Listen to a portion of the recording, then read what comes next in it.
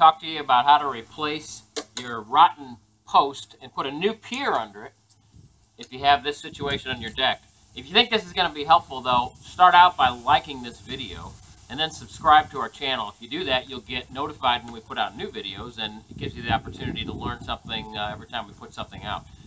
All right, so here's what we've got. We've got a rotten post here because all this dirt was piled up against the post, and the dirt was rotting out the bottom of the wood.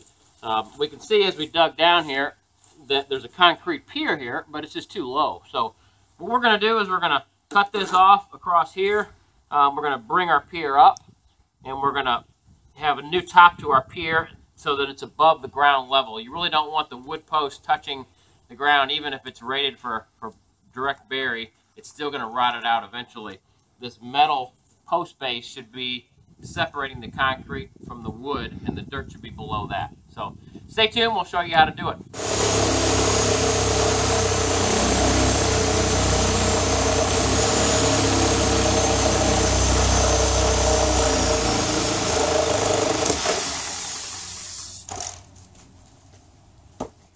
Okay, for the last few minutes we got this jack and another 6x6 and took some pressure off of this. And I cut around here with a circular saw. I'm just finishing it out with the Sawzall. So now I think I can probably just bust this out. It's so rotten that that won't be a problem. In a few minutes we'll get this out of here and we'll show you how to drill this old concrete and prepare for your new pour.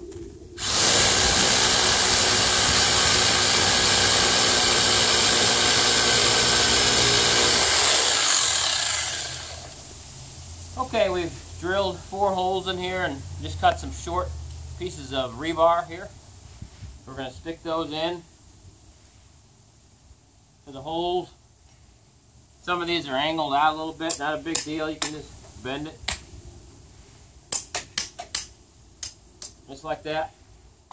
It's not a big deal. That'll help tie the new pier to the old.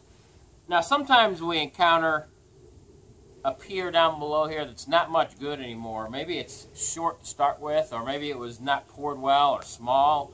So lots of times we have to actually dig around here and break out the old pier. Then we put a whole new pier in all the way down. In this case we don't have that, and if you have a good pier underneath, you can do it the same as what we're doing. We just cut a small piece of this sonotube and we're going to slip it around here. And as we pour, we'll pour our concrete into there. It'll bond with those rebar, and we're going to pull this up as the concrete's wet and just trowel it off. We're also going to install this post base. I'll show you how that works here in just a minute. What we do is we have our post base, then I've got a bolt down the bottom that will just be sticking out of the bottom of the base.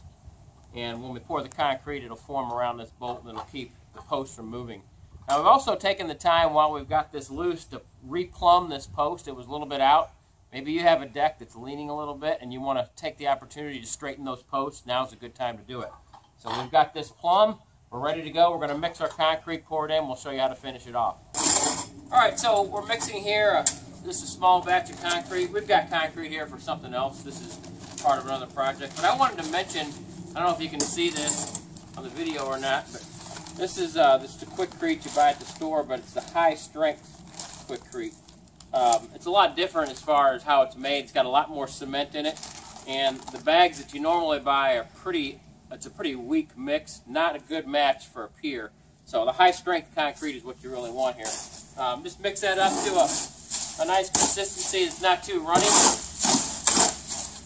That looks a little dry. We'll add some water and we'll shovel that in and show you how to wrap it up. Alright, what I've done is just kind of jab this concrete as we go to make sure that there's no air bubbles in there. Make sure it's all settled in nicely up under the post base.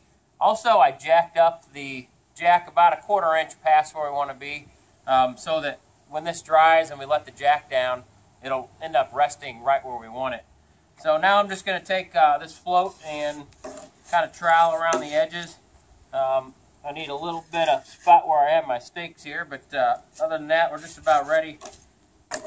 We'll trowel this off smoothly and then peel this sonotube off and just kind of trowel over the outside edge before it gets totally hard. Maybe you can squirt it with a little water if you've got a lot of exposed area.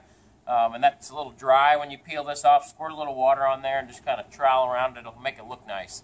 But other than that, we're ready to go. We'll backfill this dirt up to a good height when we're done. And now the post will be well protected from any water that's on the ground. All right. Comment below. You know, if you guys have other situations where you want to discuss maybe another option or something that came up on your application, put it in the comments below. I'd love to hear about it and love to hear how this video helps you, just to help you make your house better and help your family enjoy your home a little bit more. Thanks a lot, and I'll see you on the next video.